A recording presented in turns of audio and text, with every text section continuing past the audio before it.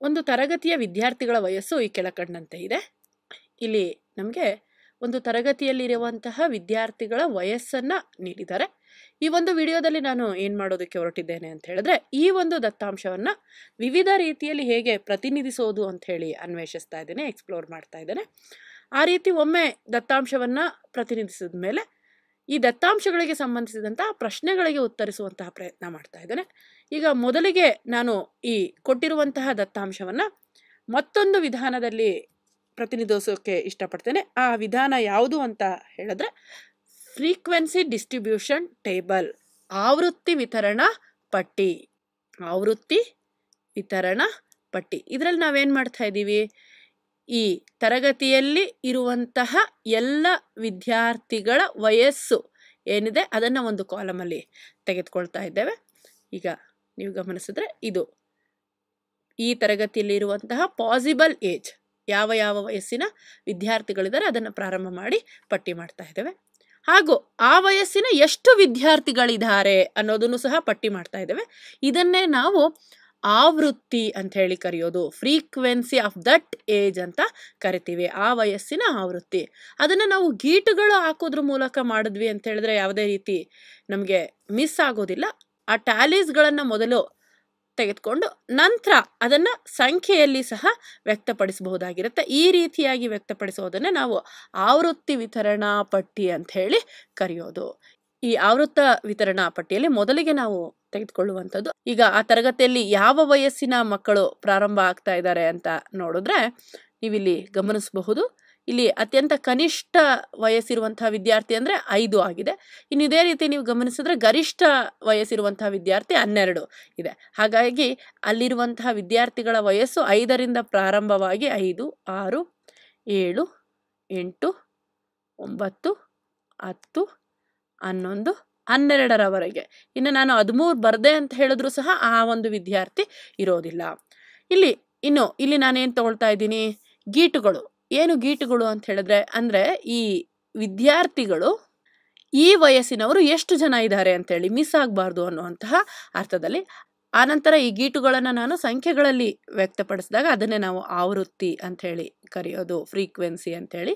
ಈಗ ನೋಡೋಣ, 5 ವಯಸ್ಸಿರುವಂತಹ ವಿದ್ಯಾರ್ಥಿಗಳು ಎಷ್ಟು ಜನ ಇದ್ದಾರೆ ಅಂತ ಹೇಳಿದ್ರೆ 1, 2 ಜನ ವಿದ್ಯಾರ್ಥಿಗಳಿದ್ದಾರೆ. ಇನ್ನು 6ನೇ ವಯಸ್ಸಿನವರು ಎಷ್ಟು ಜನ ಇದ್ದಾರೆ, ಒಬ್ಬ ವಿದ್ಯಾರ್ಥಿ ಮಾತ್ರ ಇದ್ದಾನೆ. ಇನ್ನು 7 ಇರುವಂಥವ್ರು ಎಷ್ಟು ಜನ ಇದ್ದಾರೆ, 1, 2, 3, 4 ಇದ್ದಾರೆ. 1, 2, 3, 4. ಇನ್ನು 8ನೇ ವಯಸ್ಸಿನವರು ಯಾರು ಇಲ್ಲ. ಇನ್ನು 9ನೇ ವಯಸ್ಸಿನವರು 1, 2, 3, 4 ಜನ ಇದ್ದಾರೆ. 1, 2, 3, 4. ಇನ್ನು 10ನೇ ವಯಸ್ಸಿನವರು ಒಬ್ಬ ವಿದ್ಯಾರ್ಥಿ ಇದ್ದಾನೆ. ಇನ್ನು 11ನೇ ವಯಸ್ಸಿನವರು ಯಾರು ಇರೋದಿಲ್ಲ. ಇನ್ನು 12ನೇ ವಯಸ್ಸಿನವರು 2 ವಿದ್ಯಾರ್ಥಿಗಳು ಇದ್ದಾರೆ. ಇದನ್ನು ನಾನೀಗ ಸಂಖ್ಯೆಗಳಲ್ಲಿ ಬರಿತಾ ಇದ್ದೀನಿ. 2, 1, 4, 0, 4, 1, 0, 2. ಈ ರೀತಿಯಾಗಿ ಆ ಒಂದು ತರಗತಿಯ ವಿದ್ಯಾರ್ಥಿಗಳ ಒಂದು ವಯಸ್ಸನ್ನ ನಾವು ಈ ರೀತಿಯಾಗಿಯೂ ಸಹ ವ್ಯಕ್ತಪಡಿಸಬಹುದಾಗಿರುತ್ತೆ. ಈ ವಿಧಾನದಲ್ಲಿಯೂ ಸಹ ದತ್ತಾಂಶವನ್ನ ಪ್ರತಿನಿಧಿಸಬಹುದಾಗಿರುತ್ತೆ. ಇನ್ನೊಂದು ರೀತಿ ಯಾವುದು ಅಂತ ಹೇಳಿದ್ರೆ ಡಾಟ್ ಪ್ಲಾಟ್ ಅಂತ ಕರಿತೇವೆ ನಾವು. ಈ ಡಾಟ್ ಪ್ಲಾಟ್ ಅಲ್ಲಿ ನಾನು ಏನು ಮಾಡ್ತಾ ಇದ್ದೀನಿ, ವಯಸ್ಸನ್ನೆಲ್ಲ ಆರಿಜಾಂಟಲ್ ಅಕ್ಷದ ಮೇಲೆ ತೆಗೆದುಕೊಳ್ತಾ ಇದ್ದೇನೆ. ಈಗ ಪ್ರಾರಂಭವಾಗ್ತಾ ಇರೋದು 5ನೇ ವಯಸ್ಸು, ನೆಕ್ಸ್ಟ್ 6ನೇ ವಯಸ್ಸು, 7ನೇ ವಯಸ್ಸು, 8ನೇ ವಯಸ್ಸು, 9ನೇ ವಯಸ್ಸು, 10ನೇ ವಯಸ್ಸು, 11ನೇ ವಯಸ್ಸು, 12ನೇ ವಯಸ್ಸು. ಈಗ 5ನೇ ವಯಸ್ಸಿನ ಎಷ್ಟು ಜನ ವಿದ್ಯಾರ್ಥಿಗಳಿದ್ದಾರೆ ಅಂತೇಳಿ ನಾವು ಗಮನಿಸಿದ್ರೆ 2 ವಿದ್ಯಾರ್ಥಿಗಳಿದ್ದಾರೆ. 5ನೇ ವಯಸ್ಸಿರೋರು 2 ವಿದ್ಯಾರ್ಥಿಗಳಿದ್ದಾರೆ. ಇನ್ನು 6 ವರ್ಷದ ವಿದ್ಯಾರ್ಥಿ ಒಬ್ಬನೇ ಇದ್ದಾನೆ. ಇನ್ನು 7 ವರ್ಷದ ವಿದ್ಯಾರ್ಥಿಗಳು ಎಷ್ಟು ಜನ ಇದ್ದಾರೆ ಅಂತ ನೀವು ಗಮನಿಸಿದ್ರೆ ಅವರು 4 ಜನ ವಿದ್ಯಾರ್ಥಿಗಳಿದ್ದಾರೆ. 1, 2, 3, 4 ಜನ ವಿದ್ಯಾರ್ಥಿಗಳಿದ್ದಾರೆ. ಇನ್ನು 8ನೇ ವಯಸ್ಸಿನವರು ಯಾರು ಇಲ್ಲ. ಇನ್ನು 9ನೇ ವಯಸ್ಸಿನವರು ಮತ್ತೆ 4 ಜನ ವಿದ್ಯಾರ್ಥಿಗಳು ಕಂಡು ಬರ್ತಾ ಇದ್ದಾರೆ. 9ನೇ ವಯಸ್ಸಿನವರು 4 ಜನ ವಿದ್ಯಾರ್ಥಿಗಳು ಕಂಡು ಬರ್ತಾ ಇದ್ದಾರೆ. 1, 2, 3, 4. ಇನ್ನು 10 ವರ್ಷದ ವಿದ್ಯಾರ್ಥಿಗಳು ಎಷ್ಟಿದ್ದಾರೆ, ಒಬ್ಬ ಮಾತ್ರ ಇದ್ದಾನೆ. ಇನ್ನು 11 ವರ್ಷ ವಿದ್ಯಾರ್ಥಿಗಳು 11 ವರ್ಷ ಇರುವಂತಹ ವಿದ್ಯಾರ್ಥಿಗಳು ಯಾರು ಕಂಡು ಬರ್ತಾ ಇಲ್ಲ. ಇನ್ನು 12 ವರ್ಷ ಇರುವಂತಹ ವಿದ್ಯಾರ್ಥಿಗಳು ಎಷ್ಟು ಜನ ಇದ್ದಾರೆ ಅಂತ ಏನಾದರೂ ನೀವು ಗಮನಿಸಿದ್ರೆ 12 ವರ್ಷ ಇರುವಂತಹ ವಿದ್ಯಾರ್ಥಿಗಳು 2 ಇದ್ದಾರೆ ಅಲ್ವಾ. ನಾವೀಗ ಇದನ್ನ ಡಾಟ್ ಪ್ಲಾಟ್ ಅಂತ ಹೇಳಿ ಕರಿತೇವೆ. ಚುಕ್ಕಿ ರೀತಿಯಲ್ಲಿ ನಾವು ಈ ಒಂದು ದತ್ತಾಂಶವನ್ನ ಪ್ರತಿನಿಧಿಸ್ತೇವೆ. ಒಮ್ಮೆ ನಾವು ಈ ದತ್ತಾಂಶವನ್ನ ಪ್ರತಿನಿಧಿಸಿದ ಮೇಲೆ ಇದಕ್ಕೆ ಸಂಬಂಧಿಸಿದಂತಹ ಪ್ರಶ್ನೆಗಳಿಗೆ ನಾವು ಉತ್ತರ ಹೇಳ್ಬಹುದಾಗಿರುತ್ತೆ. ಉದಾಹರಣೆಗೆ ಯಾವ ಪ್ರಶ್ನೆ ಅಂತ ಹೇಳಿದ್ರೆ, ಅತ್ಯಂತ ಹೆಚ್ಚು ಬಾರಿ ಪುನರಾವರ್ತಿತವಾಗಿರುವಂತಹ ಆವೃತ್ತಿ ಯಾವುದು, ಹೆಚ್ಚು ವಿದ್ಯಾರ್ಥಿಗಳು ಯಾವ ವಯಸ್ಸನ್ನ ಹೊಂದಿದ್ದಾರೆ ಅಂತೇಳಿ ನೀವು ಈ ಒಂದು ವಿಜುವಲೈಸ್ನ ನೋಡಿದ್ರಿ, ಡಾಟ್ ಪ್ಲಾಟ್ ಅನ್ನ ನೋಡಿದ್ರಿ ಅಂದ್ರೆ ಸುಲಭವಾಗಿ ನೀವು ನೋಡ್ಬಿಡ್ಬೋದು. ಇಲ್ಲೂ 4 ಇದೆ, ಇಲ್ಲೂ 4 ಇದೆ. ಯಾವುದು ಅವು ಅಂತ ಹೇಳಿ ಗಮನಿಸಿದ್ರೆ 7 ಮತ್ತು 9. 7 ವರ್ಷದ ವಿದ್ಯಾರ್ಥಿಗಳು 4 ಜನ ಇದ್ದಾರೆ, 9 ವರ್ಷದ ವಿದ್ಯಾರ್ಥಿಗಳು 4 ಜನ ಇದ್ದಾರೆ. ಇಲ್ಲೂ ನೀವು ಗಮನಿಸಬಹುದು 7 ವರ್ಷ ಇರುವಂತಹ ವಿದ್ಯಾರ್ಥಿಗಳು 4 ಜನ ಇದ್ದಾರೆ, 9 ವರ್ಷ ಇರುವಂತಹ ವಿದ್ಯಾರ್ಥಿಗಳು 4 ಜನ ಇದ್ದಾರೆ. ಅದನ್ನು ನೀವು ಇಲ್ಲಿ ಎಣಿಸಿ ಸಹ ಗುರುತಿಸ್ಕೊಳ್ಬಹುದು. 7 ನಮಗೆ ಜಾಸ್ತಿ ಬಾರಿ ಕಾಣಿಸ್ತಾ ಇದೆ, ಎಣಿಸಿದಾಗ 1 2 3 4 ಜನ ವಿದ್ಯಾರ್ಥಿಗಳು 7 ವರ್ಷದವರಿದ್ದಾರೆ. ಹಾಗೆ 9 ಸಹ ನಮಗೆ ಅನೇಕ ಬಾರಿ ಕಾಣಿಸ್ತಾ ಇರೋದ್ರಿಂದ ಎಣಿಸಿದ್ವಿ ಅಂತ ಹೇಳಿದ್ರೆ 1 2 3 4. ಸೊ ಈ ರೀತಿಯ ಪ್ರಶ್ನೆಗೆ ಉತ್ತರಿಸಬಹುದು. ಮತ್ತಿನ್ಯಾವ ಪ್ರಶ್ನೆಯನ್ನ ಉತ್ತರಿಸಬಹುದು, ಈ ಒಂದು ದತ್ತಾಂಶದ ವ್ಯಾಪ್ತಿ ಎಷ್ಟು, ರೇಂಜ್ ಎಷ್ಟು ಅಂತ ಹೇಳಿದ್ರೆ ನಮಗೆ ಗೊತ್ತಿದೆ.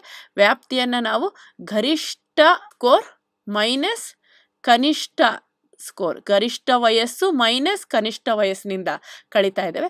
ಈಗ ನಾವು ಈ ಒಂದು ಡಾಟ್ ಪ್ಲಾಟ್ ಅನ್ನ ನೋಡಿದ್ರಿ ಅಂತ ಹೇಳಿದ್ರೆ ಸುಲಭವಾಗಿ ಕನಿಷ್ಠ ವಯಸ್ಸು ಎಷ್ಟು ಅಂತ ಗೊತ್ತಾಗ್ತಾ ಇದೆ. ಅದು ಕನಿಷ್ಠ ವಯಸ್ಸು 5 ಆಗಿದೆ, ಗರಿಷ್ಠ ವಯಸ್ಸು 12 ಆಗಿದೆ. ಗರಿಷ್ಠ 12, ಕನಿಷ್ಠ 5. ಇಲ್ಲೂ ಸಹ ನೀವು ಗಮನಿಸಬಹುದು ಕನಿಷ್ಠ 5, ಗರಿಷ್ಠ 12. ಇಲ್ಲೂ ಸಹ ನೀವು ಗಮನಿಸಿದ್ರಿ ಅಂದ್ರೆ 4 ಇದೆಯಾ, ಇಲ್ಲ 5 ಇದೆ. 5ರ ನಂತರ ಯಾವ್ದು ಜಾಸ್ತಿ ಇದೆ, 6 7 8 ಇಲ್ಲ 9 10 12. ಸೊ ಹಾಗಾಗಿ ಇಲ್ಲೂ ಸಹ ನೀವು ಗಮನಿಸಿದ್ರೆ 12 ಮೈನಸ್ 5 ಅಂತ ಹೇಳಿದ್ರೆ 7 ಅನ್ನುವಂಥದ್ದು ಈ ಒಂದು ದತ್ತಾಂಶದ ವ್ಯಾಪ್ತಿ ಆಗಿದೆ. ಇನ್ನು 10 ವರ್ಷಕ್ಕಿಂತ ಮೇಲ್ಪಟ್ಟಂತಹ ವಿದ್ಯಾರ್ಥಿಗಳು ಎಷ್ಟು ಜನ ಇದ್ದಾರೆ, ಆ ಪ್ರಶ್ನೆ ಈ ರೀತಿಯಾಗಿದೆ. 9 ವರ್ಷಕ್ಕಿಂತ ಮೇಲ್ಪಟ್ಟ ವಿದ್ಯಾರ್ಥಿಗಳು, ನೀವು ಡಾಟ್ ಪ್ಲಾಟ್ ಅನ್ನ ನೋಡಿದ್ರಿ ಅಂತ ಹೇಳಿದ್ರೆ ಸುಲಭವಾಗಿ ಉತ್ತರವನ್ನ ಕಂಡುಹಿಡಿಯಬಹುದು. 9 ವರ್ಷಕ್ಕಿಂತ ಮೇಲ್ಪಟ್ಟ ವಿದ್ಯಾರ್ಥಿಗಳ ಸಂಖ್ಯೆ ಎಷ್ಟು ಅಂತ ಹೇಳಿ ನೀವು ನೋಡಿದ್ರೆ ಇಲ್ಲಿ ನೀವು ಗಮನಿಸಬಹುದು. ಇದು ಈ ಒಂದು ಡಾಟೆಡ್ ನಂತರ ಎಷ್ಟು ವಿದ್ಯಾರ್ಥಿಗಳಿದ್ದಾರೆ, 1 2 3 ಜನ ವಿದ್ಯಾರ್ಥಿಗಳಿದ್ದಾರೆ. ಹಾಗೆ ಇಲ್ಲೂ ಸಹ 9ರ ನಂತರ ಇರುವಂತಹ ವಿದ್ಯಾರ್ಥಿಗಳ ಸಂಖ್ಯೆ ಎಷ್ಟು, 10 ವರ್ಷದವರು ಒಬ್ಬ ವಿದ್ಯಾರ್ಥಿ, 12 ವರ್ಷದವರು 2 ವಿದ್ಯಾರ್ಥಿಗಳು, ಒಟ್ಟು 3 ಜನ ವಿದ್ಯಾರ್ಥಿಗಳು. ಹಾಗಾದ್ರೆ ಇದಕ್ಕೆ ಉತ್ತರ ಏನಾಗುತ್ತೆ, 3 ಆಗ್ತಾ ಇದೆ. ಇಲ್ಲೂ ಸಹ ನೀವು ಕೌಂಟ್ ಮಾಡಿ ಹೇಳಬಹುದಾಗಿರುತ್ತೆ. 9ಕ್ಕಿಂತ ಮೇಲ್ಪಟ್ಟು ಅಂತ ಹೇಳಿದ್ರೆ 10 12 12 3 ಜನ ವಿದ್ಯಾರ್ಥಿಗಳು 9 ವರ್ಷಕ್ಕಿಂತ ಮೇಲ್ಪಟ್ಟು ಇರುವಂತಹ ವಿದ್ಯಾರ್ಥಿಗಳಾಗಿದ್ದಾರೆ. ನೀವೀಗ ಈ ಒಂದು ವಿಡಿಯೋದಲ್ಲಿ ಈ ಒಂದು ದತ್ತಾಂಶವನ್ನು 3 ವಿಧಾನದಲ್ಲಿ, ಈ ವಿಧಾನ ಬಿಟ್ಟು ಇನ್ನು ಉಳಿದೆರಡು ವಿಧಾನದಲ್ಲಿ ಯಾವ ರೀತಿ ಪ್ರತಿನಿಧಿಸಬಹುದು ಅಂತ ಹೇಳಿ ತಿಳಿದ್ರಿ.